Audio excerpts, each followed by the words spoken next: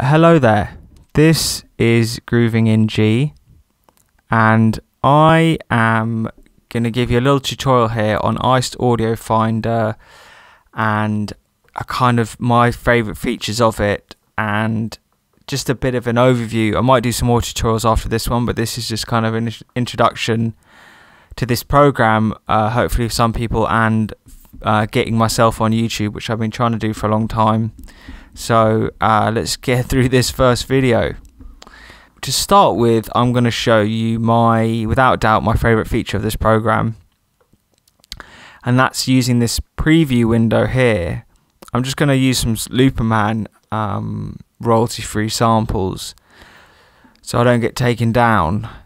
Essentially what you can do here is you can use your mouse here to select a portion of this audio file, and then you can use Shift to attenuate the borders of the selection, and then you can use Ctrl to take that clip and put that anywhere you want. So you can drag that straight into your DAW if you're just using Ctrl. You can drag that on your desktop if you want. So super cool. Following on from that, you can also use your MIDI keyboard, which you can set here on MIDI input device. You can choose, I've got an arterial key step that I've got selected, and then you can play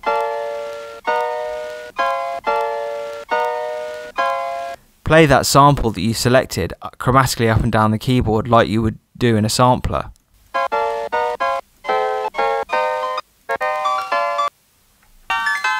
Amazing, so cool. And so what I'm often doing is having a drum pattern going in another project, and while I'm looking for samples and stuff I want to put in, I'm demoing up little slices in here. If I go to another sample here,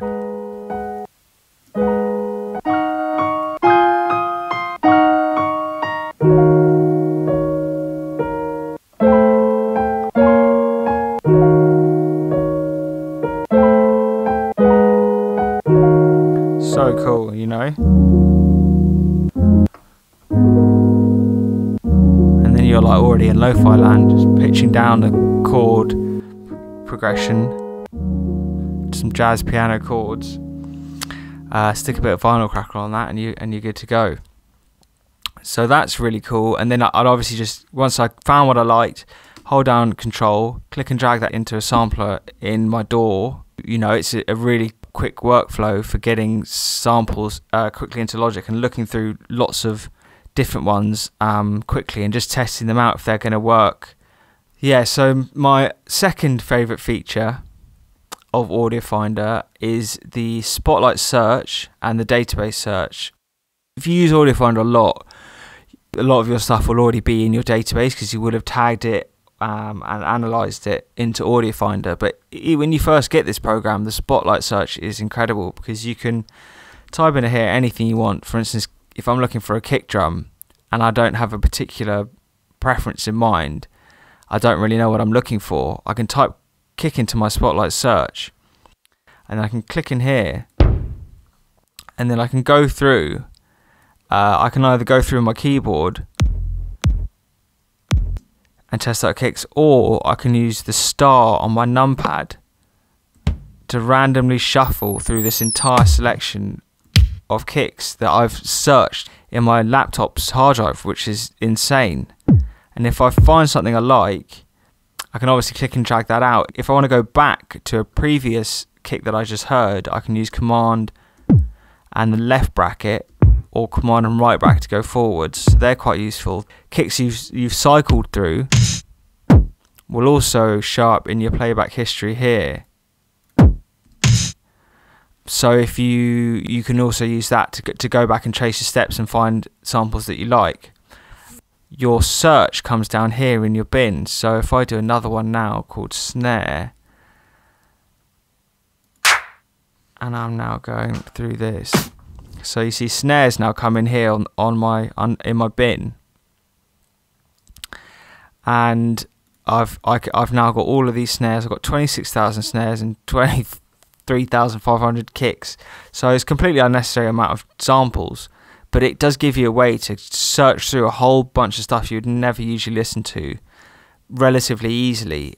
if you want a little trick with this, you can turn off this waveform preview and you will no longer get the waveform here, but it makes it way more snappy to go through, and it's as good as any program for shuffling through drum samples. It's as quick as anything else I've used, way quicker than using Finder.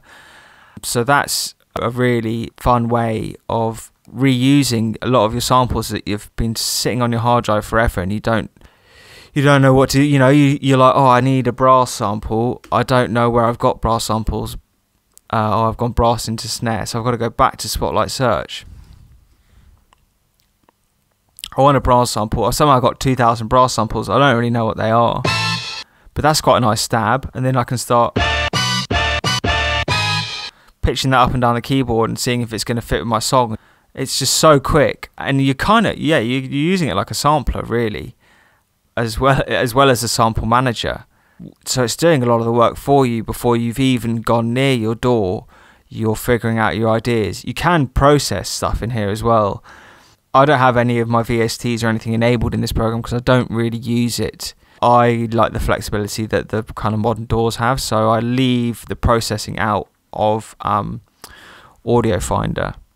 So another really handy feature is this tap pad. So I'll often be working in another program like Machine or in Logic, and I want to figure out what the BPM of a sample is, and you can just use your spacebar to tap here and to find out the beats per minute roughly of what the sample is.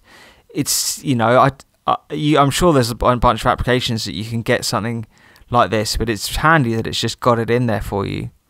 Another really cool feature which I use a lot is, say I'm browsing like this, if I go back to kick and I like this kick and I want to know where it came from, I've got two options here. I can go show in Finder, which will take me to this folder, and now I can see where it's come from here.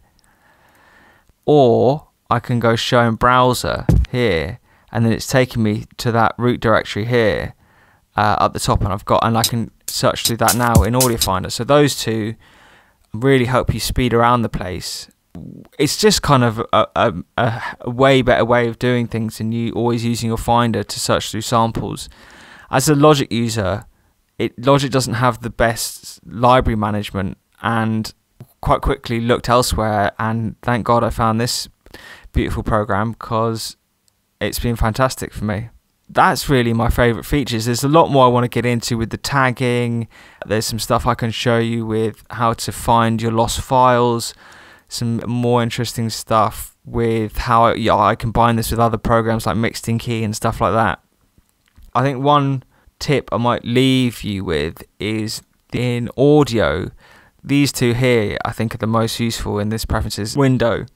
The MIDI playback on key up is which is basically like when you release the key, the audio stops, really handy when you're doing that sampling. So if it's not working quite where you think, it might be because, or the way I had it, it might be because you haven't got this clicked on here, this gate mode. And MIDI input and background is also really useful if you're trying out kicks and stuff and you're trying to pair them with a song you're working on another project. You don't even have to have Audio Finder selected. You can be clicking around in your other project whilst just triggering the same kick in Audio Finder. So that is incredibly useful. Well, thank you very much for listening. Let me know if you have any questions in the comments. I look forward to getting some more videos out soon. Thank you.